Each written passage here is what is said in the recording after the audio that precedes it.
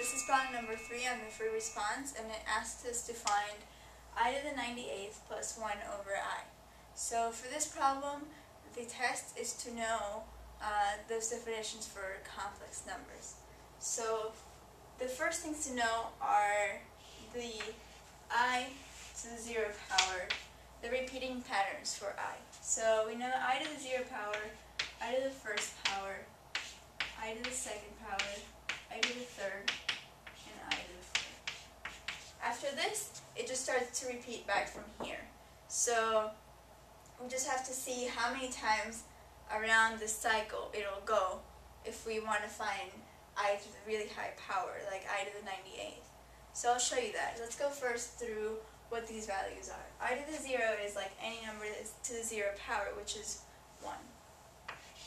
I to the first is just I, and also the definition of I is square root of -1. And that's going to give us I squared. So squaring this, we get just -1. I to the third, the trick here is to just divide this up into I squared and just I to the first power. Remember that for I, it's the same thing as for any other variable, that when you have these separated like that, you add 2 and 1 to get 3, and that's how it works. You don't multiply 2 times 1, because that would give you I squared, and that's not I to the third. So these are added. And so when we plug in for I squared, -1 times I, we get -I. And lastly, this one can be divided into I squared times I squared. 2 plus 2 is 4. So then, plugging in I squared, we get -1 times -1, which gives me 1. So this is the repeating pattern. We get I, -1, -I, and then +1. When we go to I to the 5th, the answer we get is back to I. This would be I to the 6, 7, 8, 9, 10, and so on and so forth. For example, let's do I to the 5th to prove that. So the way we would do this, since it's a very low number, we could work it the same way that we work these guys. So we could separate that into I to the 4th times I, or the same thing as I to the 2nd times I to the 2nd times I. 4 plus 1 is 5, 2 plus 2 plus 1 is also 5. So let's do it this way. I to the 4th, we said here that it was 1 times I. So this would give me just I. Like I said, to the 5th should be here, right after 4. So it's a repeating pattern. So now let's see how to solve when the number, the power of I is really, really high. We can't just manually write how many 2's are going to be there, because that's a lot. So I'm going to go ahead and shortcut this. We have -I. So we're going to use this to solve for I to the 98th. So what we want to do is find a way that we could divide 98 and get an even number back. So 98 is divisible by 2, for example. So let's do that. 98 divided by 2 gives me 49. Okay? So I can rewrite this as I to the 2nd times 49. Notice that I cannot write this to be equal to I squared times I to the 49, because what this is I'm adding those two. That would give me I to the 51. So I can't rewrite this into this form. That's not what we want to do.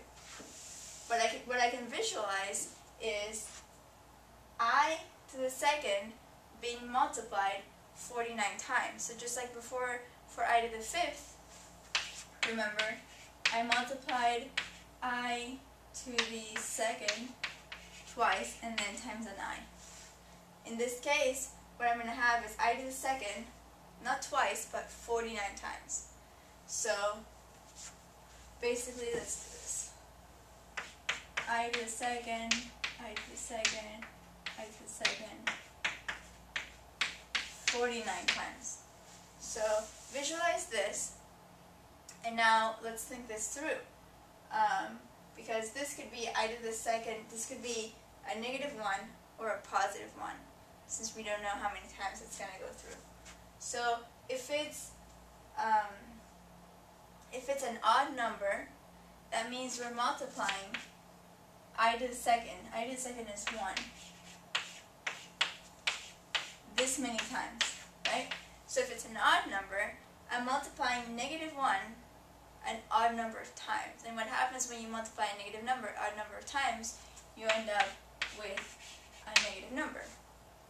But if you had multiplied a negative number an even number of times, if this was 48 instead of 49, that would have given me a +1, which is this answer here. Okay? So just keep in mind the pattern. You can write it out like this if you want to visualize it. And also remember that this number is actually important. It doesn't just mean that it's multiplied a huge number of times. It also tells you if it's odd or if it's even, if your final answer is going to be positive or negative. So here, I to the 98th ends up being just -1, and we have just simplified that. Now, let's do 1 over I, which is the second factor here. So we don't know 1 over I, which is I to the -1. We don't know that because it's not on the chart. So something we could do to find a number that we know is try to cancel this I here. And the way we're going to do that is, let's try to convert this I into I squared, which is a number that we know that's not complex. So to change this to I squared, we're just going to multiply it by another I, and if we do that, then we need to multiply the top as well. So we end up with I over I squared. And this kind of seems weird because why would you want to just add an I there?